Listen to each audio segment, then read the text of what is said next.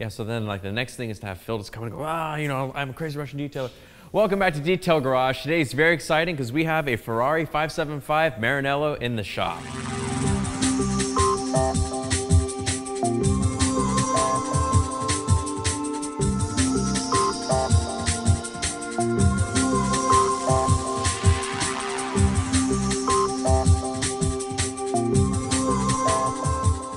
Yeah, this is a beautiful Ferrari that we picked up in Vegas. We won it from the same guy we won the Aston with. He did not know how to bet on anything. Yeah, like so.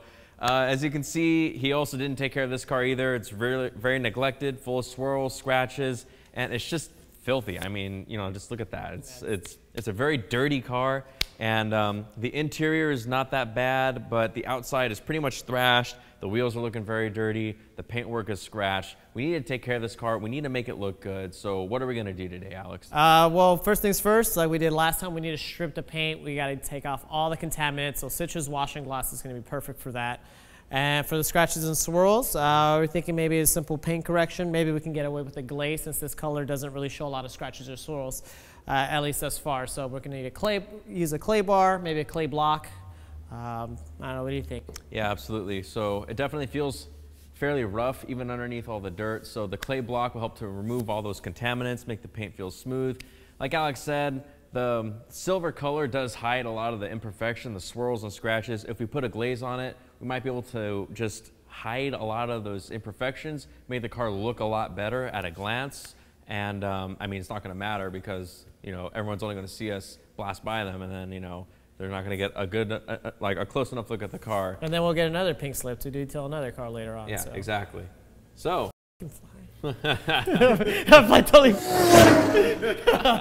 So, moving along the car, we're going to pop the hood, and then we're going to look at this big lump. This is a gigantic V12. If Alex can open the hood, there we go. Yep, there's an engine. There's an engine. See how many horses we can count on this car. I count 1, 2, 3, 4, 5, 6, all the cams. 7, yeah. Right? Okay, there's 6, yeah, 7. I think it's obvious it's a Ferrari. Yeah. Oh, yeah. And then like 500, like right here, you know. Yeah. So. I got what you got. Okay. Yeah, that's smart. So what's happening with these big tubes, Alex? Like, what's this all about? Those are intake ducts. This car actually has a functional ram air intake where air goes in there, gets channeled through these holes straight in there. Very cool. Air box, intake. Absolutely. So this engine, not a lot of grease, not a lot of oil. Well, I mean, there's some seepage from around, but it doesn't look like it had any giant explosions. There's no coolant leaks like we've seen in the past, but I mean, it ain't clean in here. There's a lot of dirt, there's a lot of dust. Yeah, it's pretty apparent that they never bothered to clean this at all. Their technicians, you know, Ferrari techs, they think this car's perfect already, but we know it's not. Yeah, fairly lazy. So we're probably going to start off this full detail with the dirtiest part of the car, which is typically the engine bay. So we're going to go in here, we're going to wash out all this contamination. We're going to use some orange degreaser to take care of the thicker grime that starts to build up around certain areas. And then we're going to just use some parts cleaning brushes like the goat brush or the detailing brush to get in the harder to reach nooks and crannies, and then hose it all out just to get all this contamination out of the engine bay. All this gunk. Yeah, absolutely. And then, well, after the engine bay, after we've sprayed all the water and all the grease everywhere, then we'll be able to wash the whole outside of the car and wash all the contamination out. So it makes sense to start with the filthiest part and then clean lighter and lighter as you go. Something else that needs attention are definitely the wheels. Looking down, especially like the face of the wheel is fairly dirty. Most of the stuff wipes off, but it goes all the way into the inside of the barrel, and that stuff is a whole lot thicker. The brake calipers, they're supposed to be black, and you can see they look more brown than black. So all this stuff we're going to be able to take off using just a few wheel cleaning products. Either I'm thinking we should use the Signature Series on this. Signature Series wheel cleaner will be great, Absolutely. Especially if we get in there with the goat brush. We can clean off these little nuts right here, these little cracks and crevices that you won't be able to get a traditional concourse brush or anything on there. So yeah, on the face of the rim, yeah. We definitely need to get into the barrel, either the ferret brush or the concours brush, just to get a deep clean inside. I like to do the fender liners too. You can see how like chalky and brown and gray it's looking in there. It's supposed to look black, so we're gonna hit the inside of the wheel wells with a long handle brush just to clean all the mud out. Then we'll probably do some bare bones on the inside, yeah, and then that'll look fresh. You know, just some dressing on the tires. What's happening with the paint here? Like the hood looks the worst on the whole car, which is it's the biggest part. Yeah, you know what? On the sides, there's not that many scratches or swirls, but I do see a lot of water runoff. I see a lot of scratches and swirls. Of course, it'd be a lot easier to see once it's nice and clean. But even while it's dirty, you can still see a lot of scratches and swirls built up on top. So. Absolutely, yeah, and just like wash mark. Yeah. You can tell that this car has been sitting out on a lot in the desert for months and months. I mean, it's just covered in the sand and the filth just from being outside. Coming down the back, just kind of more of the same on the wheels, on the paint. And look, like, what's cool is we removed the license plate and you can actually see. You can still see that right there. We removed the license plate to protect my identity. And you can still see there's a lot of filth that's been built up on there. And yeah, that'd probably need to be clay barred or use a clay block in order to get rid of that contamination. This car's filthy. I'm over it. Let's take this outside and let's get to detailing. And then this is when the music goes boom, boom, boom, boom, boom, boom, boom, boom, boom, boom, boom, boom, boom. Is that good?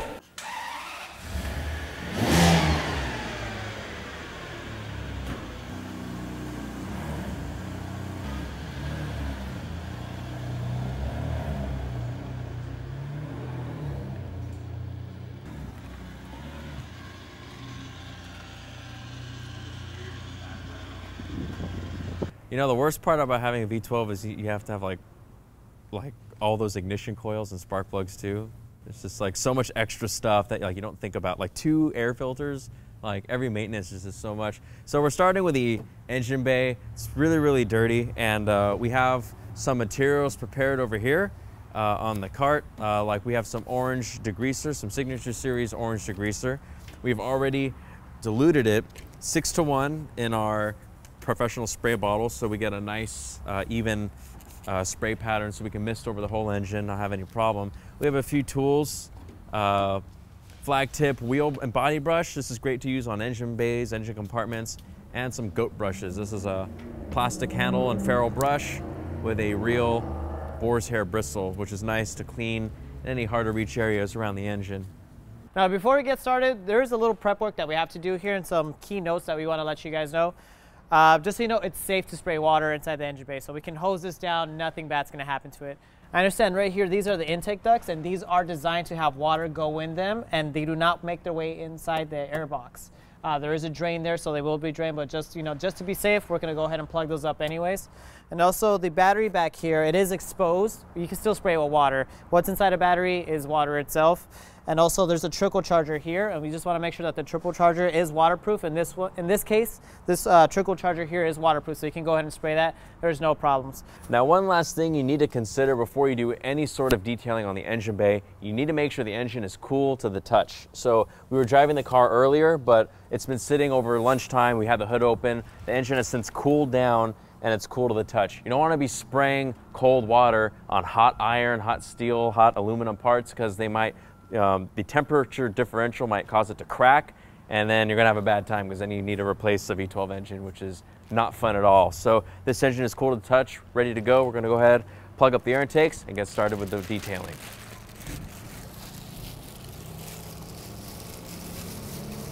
Ow! What the? Somebody needs the shocks replaced. I wonder if I got that on camera. I hope you did. You did.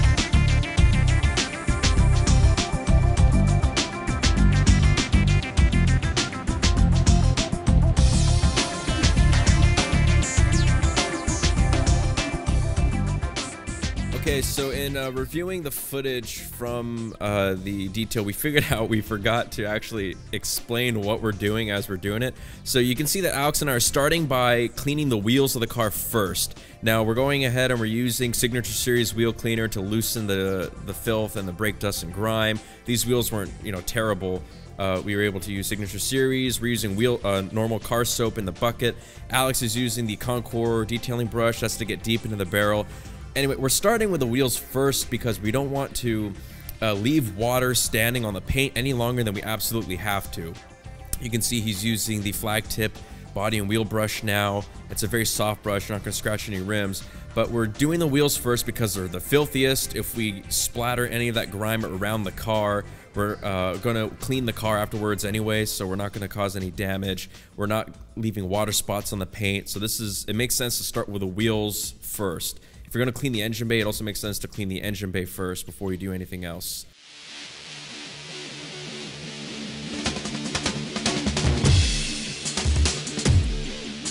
Now we're rinsing down the actual car using the pressure washer. We're using citrus wash and gloss. Is that you with a foam cannon, Alex, here? Yeah, I'm using citrus wash and gloss, and I'm using about 4 ounces of soap in there and the rest of water.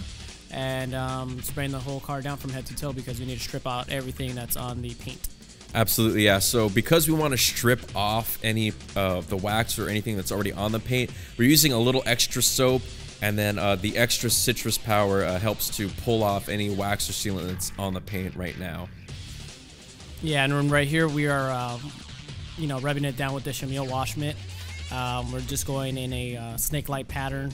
Mostly straight lines. We're starting from top to bottom, just getting all the contaminants off the surface. Absolutely. You want to use microfiber, good quality microfiber, whenever you're doing, whenever you wipe the car. And basically, like you see, like we're using the foam cannon, we're using high pressure water. The less you touch a car, the better, because the less friction you put on the car, less chances you have of installing any swirls or scratches as you clean. So we can use a Chemical Guys microfiber drying towel to simply wipe off this headlight and body without scratching the surface. Nope. Ain't got time.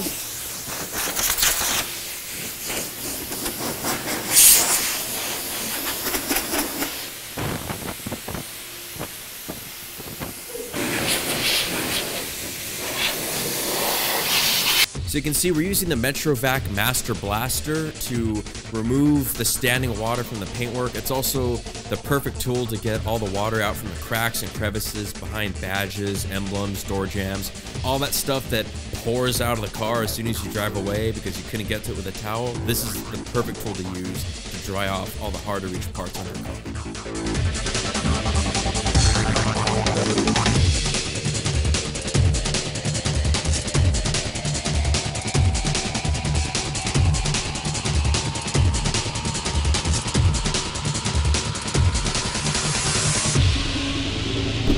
So we're moving on to the detail on this Ferrari, and as you can hear, even though the surface is already clean, there's a lot of contamination and pollution stuck on the paintwork. Now that makes the paint not feel smooth as glass, and that contamination can also cause the paint to oxidize, makes it easier to scratch the paint because if you ever rub across, you might dislodge some of these sharper contaminants and will mar the paintwork. So we need to take all that stuff out before we can cause more damage and before we do any further detailing steps like polishing or spreading wax. If you take off this contamination first, it makes it easier to polish. You're not removing and swirling up that garbage in the polishing pad. You don't have to do more passes. You're getting a better cut. And when you take it off, the wax and sealant can actually stick directly to the paint. It'll look better and last longer doing it. So to save some time with the decontamination steps, Alex and I are using the clay block rather than a traditional clay bar. So this is a synthetic rubberized material instead of a piece of synthetic detailing clay. All you need to use it is some detailing spray. I'm using some P40 in a professional bottle. It's very easy to use. You take your block and you start scrubbing until it feels smooth. So right away, it started rough and then it's nice and smooth. Now, if you look in the detail spray, you can start to see it's running off. It's not looking totally clear or totally blue anymore. It's actually looking kind of brown and yellow. That's all the contamination being dislodged and pulled out from the surface of the paintwork. So it's important to use a lot of lubricant when you use a clay bar or clay block. especially with a clay block. And then once you finish an area, go ahead, take a microfiber towel and just pick up all the contamination, all the spent detail spray, and then buff it dry. There we go. Now, you can use the clay block on any other surface that you would use a traditional clay bar on. So a lot of people ask, what can you clay, what can you polish, what can you wax? It's all the same areas. Anything painted, anything shiny, if we had any chrome, I could point to that, or anything clear. So on the vehicle like this, I could do all the paint work on the metal panels, on the plastic panels like the bumper. I can do the headlights. I can do the windows, the tail lights, even the wheels if we needed to. So that's where we're going to use the clay bar. So when we go to polish, it'll be nice and smooth as glass. And the best part about the clay block, if I were to drop it, pick it up, put some detail spray, wipe it off.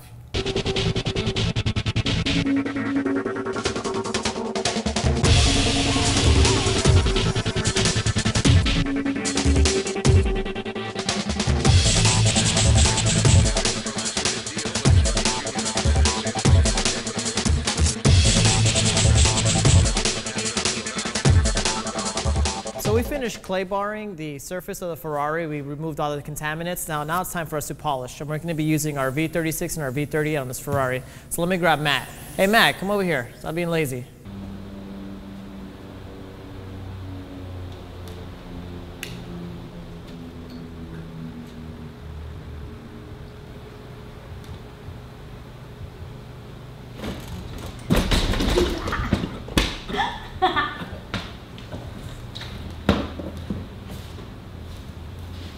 Hi. Good enough. So, do you know how to do test spot?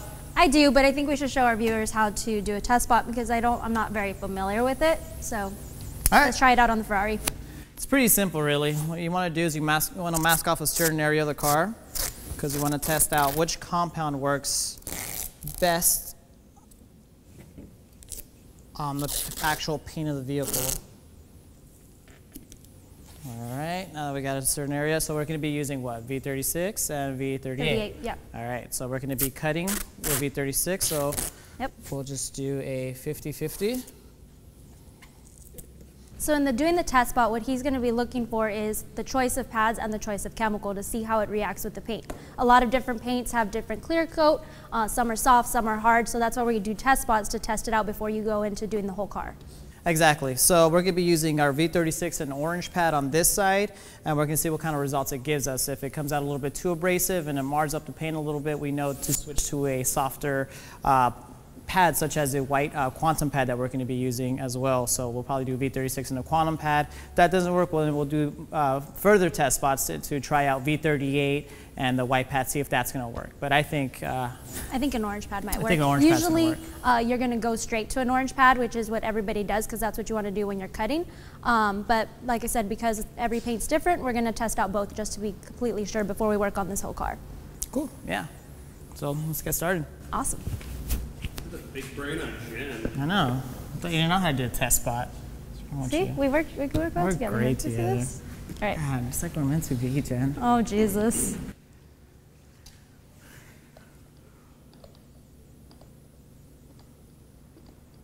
Jen's such a pro.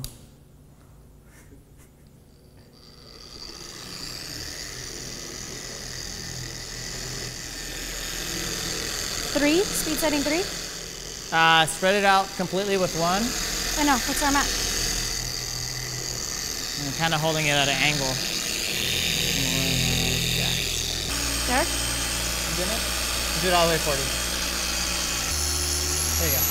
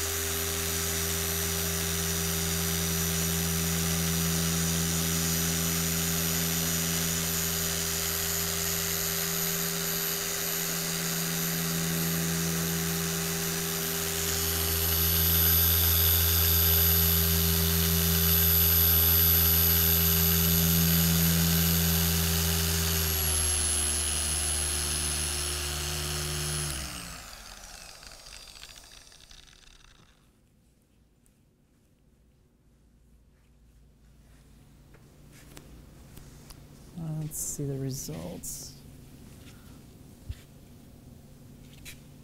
There you go. That got a lot of the scratches and swirls out. Yeah, that actually looks really good. Still so you can see like from here to here. Yeah. So you see all of these Yeah, swirls. There's a lot of swirls here. This is probably like a 92% correction right here. That's yeah, it looks really good. And as you can see, there's no marring. It actually took it out pretty easily with just V36 and the orange quantum pad. And just remember now with the quantum pads, before we would tell you to do 5 drops of the product, but because now you have that circle in the middle to disperse the heat, you don't have to do that 5th dot, obviously. Yeah, so 4 drops would be perfect. It's still enough product. So since there's no marring, what does that tell you about the paint? So it's good. It's good to go with an orange pad. It's not a soft clear coat or soft paint. There you go. So we don't have to switch to a softer pad to use the V36 for cutting. We can use the white pad for V38 when we're doing our polishing, right? Yep, which I already got ready for you. Oh, look at that. There you go. Isn't that awesome when it's already prepped for you? I know, right?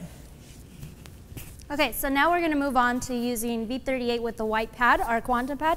Now, if the paint was not taking well to the orange pad and started marring, we would have moved on to using the white pad with the V36 on this other test spot. But because we saw it achieve pretty good results, we're just moving on to the polishing.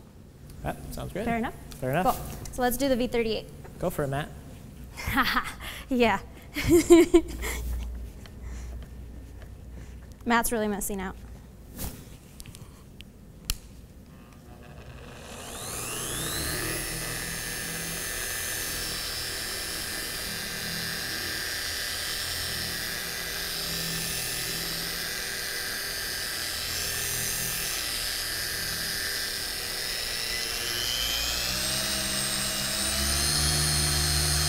Now, what speed setting is ideal for polishing with a white pad? 35 to 40 on this one. So right now I have it on speed setting 35.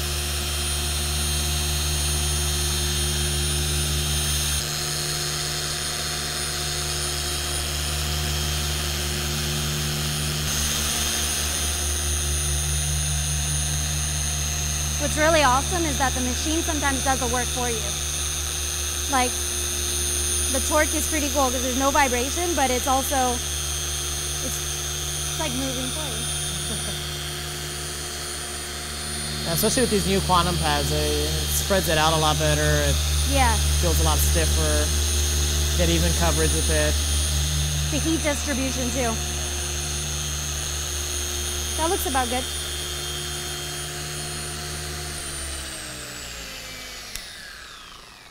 There you go. I'll wipe off with different microfiber.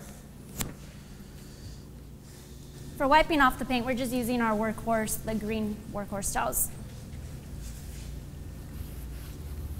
Let's check that out. All right, let's see. It's definitely a lot shinier. There you go. Look at the metallic fleck. Yeah, that looks really good. It really brings out that metallic color. Yeah, and it's funny because a lot of people think, oh, it's a Ferrari. They think it's going to be a lot harder to polish, a lot more sensitive. It's not. It's just like doing a Toyota Corolla. It's same style of paint. It's pretty hard, so you don't necessarily have to be going into it with the most abrasive compounds or anything. You can get good results with V36 and V38. So now if V36 wasn't taking out the scratches and swirls in the paint, you can always move down to a more abrasive compound, which would be V34. If that didn't work, then you move down to V32. That's kind of how the V-line series works. It's most abrasive to least abrasive. So V32 is our most abrasive compound, but you always want to start higher and move lower because you don't want to start off too aggressive. Yeah, the whole point is for you guys to save as much clear coat as you can so you can polish out in the future. So, and also to reduce any kind of marring that might occur. But since there's no need for you to be doing all of that, that's fine. Yeah, so doing a test spot was great. So now we're going to work on doing the rest of the vehicle. And then after this, we'll be applying a glaze. So we'll show you how to do a glaze as well. Yeah, let's get started. Always remember to be using polishing pad conditioner. If you have a new pad, 2 sprays is good. If you're continuing, just 1 spray is good.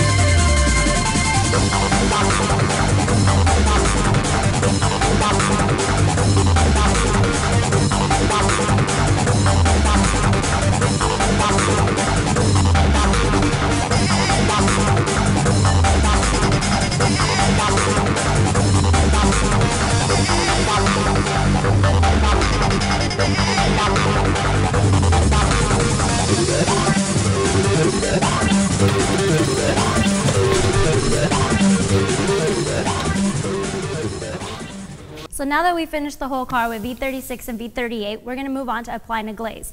Now a glaze is great for your vehicle to cover up any existing swirls, scratches that are in the paint. It has swirl filling capabilities. Although we did do a paint correction on this car, anything that may have been left behind, we're just going to get filled in with a glaze. So we have a lot of glazes in our line. We're choosing Glossworks glaze because Glossworks is great for any metallic finishes, whereas black light or white light, for example, are good for specific colored paints. Yeah, so this glaze right here looks good on metallic fleck paint jobs. It also looks good for those high vibrant colors. With the Glossworks glaze, you can apply it by hand using any microfiber applicator, or you can do it by machine for a lot ease of use, faster. It gets it done faster, nice and even. And it also helps with the drying time because there's less material for it to harden up and dry, so it's easy to wipe off and buff off. So we're going to use our blue quantum pads and the Torque 10 effects to do that. And with this, what is the speed we're going to be using? Usually the speed you want to be using to apply glaze as the lowest speed setting on the actual machine. So for instance, if you use the torque, speed setting is going to be 15 on the dial, so which is the first knot up. So yeah. Cool, let's get to it. Yeah, let's start. Ladies first. So the same as when you're polishing or doing any compounds, you're going to just do 4 small dots on your pad and then spread it on your vehicle. On the surface. Yeah. And like all our products, a little bit goes a long way. So we're going to start off with the hood again.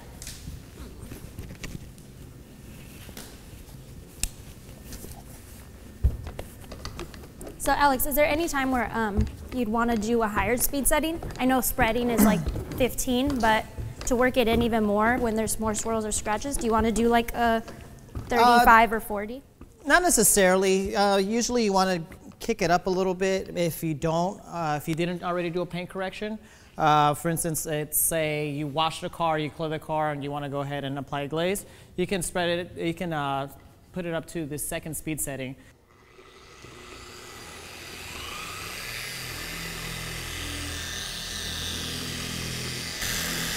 So in applying a glaze, we don't need much pressure. No, there's no need to apply any pressure. And you want to make sure you're going in one direction, just like when you're polishing. Yeah. Just do a 50-50 overlap, nice, thin, even coverage.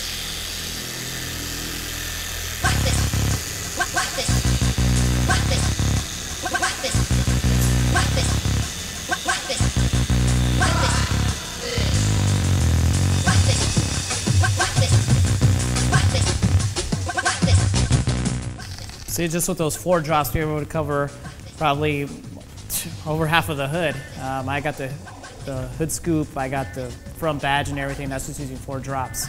Cool, so now you want to let this sit for about 15 minutes or so to go ahead and cure with the paint, and then we're going to buff it off with a microfiber towel. Yeah, exactly. So we're going to keep doing the rest of the car and then come back and buff off.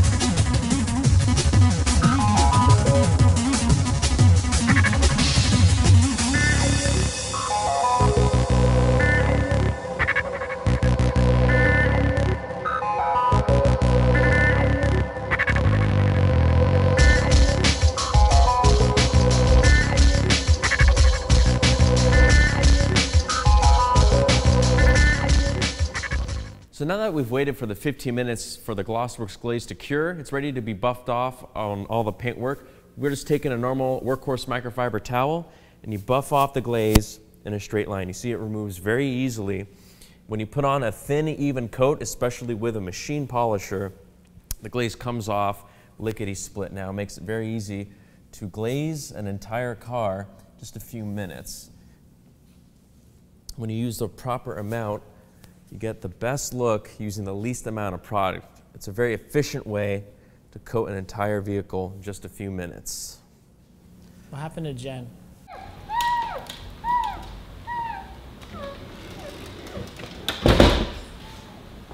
What are you talking about? Never mind. Yeah. Okay, cool. Now the silver Ferrari is looking awesome. And you can tell Alex has shorter arms because he can't reach over, buff off the glaze in the middle of the hood. Very cool. So now the vehicle is glazed. We've enhanced the look, make it look extremely wet, extremely shiny. Now we want to lock in that look with durable protection against the elements to help shield the car against things like pollution, brake dust, rail dust. So we're going to go on to a sealant. Now sealants like Jet Seal are just a synthetic wax. So we normally wax cars to help protect the vehicle against things like UV sunlight, pollution, contamination, water, birds, and bugs. But a synthetic sealant like Jet Seal gives all that same protection with a brilliant shine, and it lasts for a longer period of time. So Jet Seal, if you maintain it and apply it correctly, can last for up to a full year with one application. Now, just like before, all you need is a few drops on a machine pad with a soft finishing pad. And I'm just going to take my Torque 10FX with a red Hex Logic quantum pad. I'm just going to dab these few dots out over the hood. And then I'm going to click the machine on. I only need to use a slow speed setting. I'm just going to use speed setting 1. And I'm going to spread out the sealant over the hood.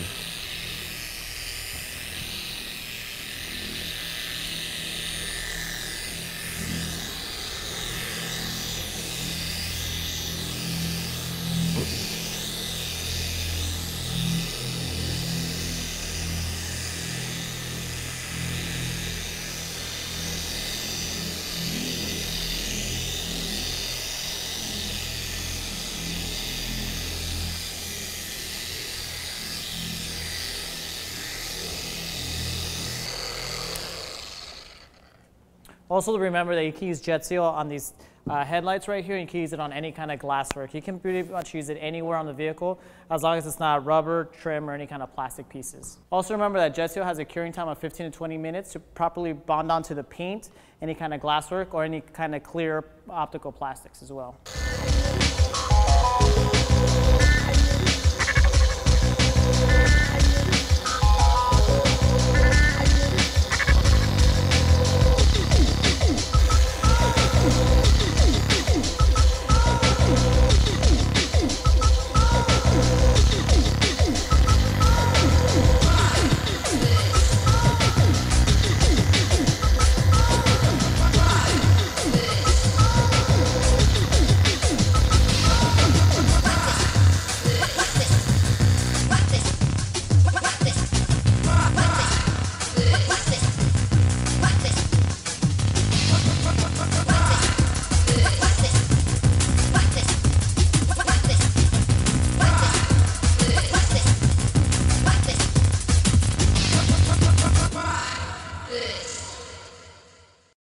So yeah, when we brought this car in, it was covered in dirt and all kinds of nasty junk. Swirls and scratches. The engine bay was pretty filthy. I mean, like, you saw the rainbows running out from underneath. Yeah, it was nasty. All the oil and grease. Absolutely. But with just a normal wash, a clay bar service, and some light polish, we restored the paint and made it look brand new. So even on a 12-year-old Ferrari, this car looks like it's fresh off the showroom floor. Right, just to recap, we went ahead and we used citrus washing gloss to wash the vehicle. We gave it a nice foam bath so it can strip out any kind of contaminants, any kind of road debris, or any kind of grime that's stuck onto the vehicle. Then afterwards, we followed up with a clay block, and we took out any kind of contamination that was embedded onto the paint. Paint started out very rough, and at the end, it's nice and silky smooth. Once we stripped out the contaminants, we used V36 to polish out any kind of miscellaneous scratches and swirls on the surface. And then we used V38 to give it a nice high polish. So it brings back a lot of the luster, brings out the metallic fleck in the paint. Afterwards, we topped it off with Glossworks glaze in order to glaze, fill in any kind of scratches or swirls to bring back a nice deep wet look to the vehicle. And after the Glossworks glaze, we finished off with Jet Seal. We want to protect what we did. We want to finish off our paint correction the right way. We always want to finish off with Jet Seal. Boom.